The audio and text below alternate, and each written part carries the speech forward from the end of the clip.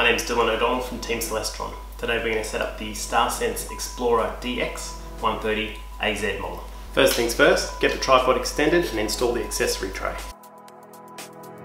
Take out these nuts and screw them in from the bottom. Find the top secret little hidden hex key. Now find these slow motion controllers and use the hex key to loosen this screw out a touch. And they'll slide right onto these points here.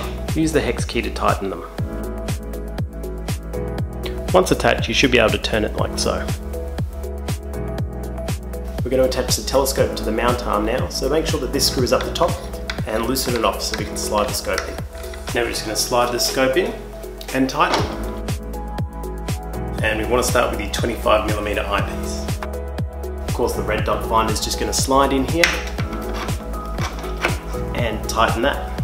Remember to take out the plastic so the battery starts to make contact. Look for the alignment spot here and line that up with the arrow on the phone mount.